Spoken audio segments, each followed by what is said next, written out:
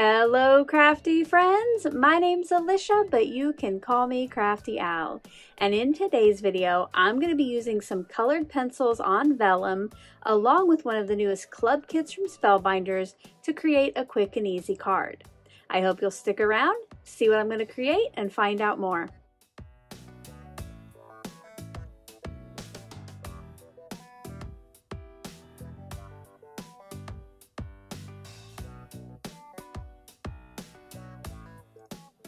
Each month, Spellbinders sends me a couple of their club kits to use and share with you here on my channel. I get the clear stamp and die of the month and the new stencil of the month. This month's stencil club is called Spring Stencils Background, and it includes 4 large stencils and then the circle mask. This is going to be great to create upcoming spring floral cards, or you could use it with different colors and make it year-round. The stamp of the month is called Lily Arch, and I also have the coordinating dies that cut out the arch as well as each of the sentiments. And this is the club that I'll be using today. My video is just one of many today that will be shared in a special hop hosted by Lynn of LV Handcrafted here on YouTube. We will all be sharing a look at different clubs from this month and then creating something new and sharing it with you. To see the next person on the hop, check out that link at the very top of my description box. You can also click on the hashtag in the title to see them all, or I have everybody linked in the description box as well. I know that each one of them would love for you to stop by, see what they created, and leave them some love. As I get into my process, I will tell you about the other products and tools that I use today, but as always, if I ever leave you with any questions, feel free to leave those in that comment section below, and I'll get back to you just as soon as I can. Let's get crafty! I'm going to get started by stamping that beautiful lily arch onto a scrap of vellum using StazOn Jet Black ink. With a non-porous surface like vellum, you do need to make sure that your ink is going to stick. You could also heat emboss it if your heat gun won't ruin your vellum that you have. I placed the stamp just in the center of the vellum, and I got it inked up nice and well. I wanted to make sure that it would stamp clearly the first time, because it seems like no matter what you do, the vellum always pulls up with the stamp when you stamp with StazOn. I set that piece to the side, and now I'm going to create a little cloudy background for it. I cut down a piece of white cardstock to 3 3/4 by 5 inches, and I will be using a cloud edger stencil from my stash along with cotton candy ink from Tailored Expressions and my blue blending brush.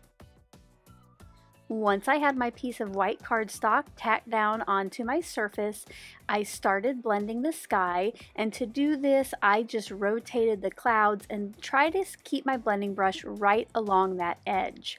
I did kind of flip it and rotate it and angle it in different ways until this piece of cardstock was completely filled. You'll see at the bottom to finish it off, I just used my brush without the cloud edger.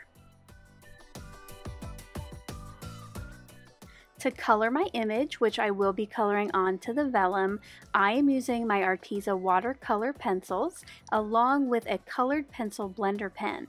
Now, even though I'm using watercolor pencils, I did tests on my vellum, and this technique also worked with my regular colored pencils. I'm going to keep this card monochromatic, so I got out a dark purple, and that is the only color that I'll be using. To soften the coloring, I am going to flip my stamped piece over so the ink is now on the bottom and I'm coloring onto the back. I start by taking my colored pencil and I color a majority of the bud. I do leave the very outer edge not colored just so I have room to blend and not get too much out of the lines. Once I have the color down, then I bring in the blender pen and I just go over that area just in circular motions, and this just kind of softens the color, and then I also push it toward that outer stamped line. You'll see here from the front it's a nice soft purple. I continued this process for the rest of the flowers. I did avoid coloring in the stems or the centers and the stamen. I just want this to be monochromatic, and then later you'll see that the areas that I leave uncolored, they pop out just a little bit. One thing I did forget to mention in the beginning of this video is that Spellbinders not only has these 2 clubs that I'm working with, but they also have many more. I will have the Stencil Club, the Clear Stamp and Die, as well as the rest of the clubs linked down in the description box below if you want to go check it out. They open up today for new members. If you're enjoying today's video and you're not already subscribed to my channel, I would love it if you would take a minute to click on that subscribe button below and ring the bell for notifications. This way you'll be the first to know when I have a new video posted. If you're already a subscriber and regular viewer, welcome back. I'm so glad that you're here again. Here's a look at the finished colored piece. This is a super simple technique that I could see just changing the colors and making multiple cards. I brought in a piece of purple cardstock that matched the coloring, and I'm going to be using the Lily Arch coordinating die on that. Now it does cut out this beautiful positive piece, but for me today I will be keeping the negative frame. I brought in some scissors and cut off the excess vellum around my arch. You will notice though that I did leave some area, and that's just so later I can adhere it to the frame I just created. When I held these 2 pieces together, I thought the purple frame could use a little bit of texture. So I brought in my dots embossing folder, and you'll see here the subtle difference that makes. To adhere these 2 pieces together, I will be using my ATG. Normally I would use liquid glue if I was going to adhere a frame like this so I had some wiggle room, but because of the texture with the embossing folder, I thought that the ATG or the tape runner would hold this in place a little better. Once I had the adhesive on the outside, I placed my frame around the vellum stamped piece, trying to get the border around the stamped area even. Off camera, I cut, scored, and folded a white top fold card base, and now it's time to start assembly. I added my stenciled cloud piece flat down onto the center, and then off camera I had also added some foam tape to the purple piece. This way I have a little dimension and it separates it from the cloudy sky background. For the sentiment on today's card, I'm going to be using Thanks for Your Friendship from the stamp set, and to stick with the monochromatic theme, I'm going with Jelly Donut ink.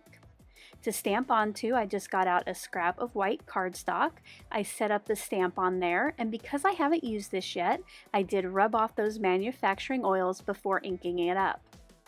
Once that was stamped, I brought in the coordinating die and took that off screen to cut it out. Now it's time to finish up the card by adding the sentiment, and I also brought in some sequins. To add the sentiment, I will be using Barely Art liquid glue. This is going to give me some wiggle time so I can try to get it as straight on the card as possible. And you'll see here I did need that wiggle time. I did have to do some adjusting.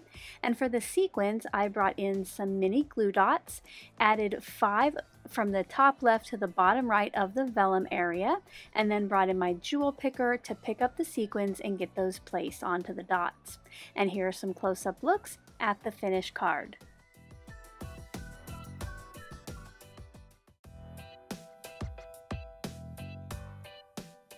I hope you enjoyed seeing how I created today's quick and easy monochromatic card using the new Lily Arch Stamp and Die of the Month from Spellbinders. If you did, as always, a thumbs up is appreciated. Don't forget now to visit the next person on the hop by using the links in the description box. Until my next video, I hope you're all having a crafty day. Bye-bye. Thank you so much for taking the time to watch all the way to the end of the video. I hope now you'll consider clicking on one of the videos or playlists I have linked above. And if you are interested in any of the products or tools I used in today's video, I do have some links in the description box below.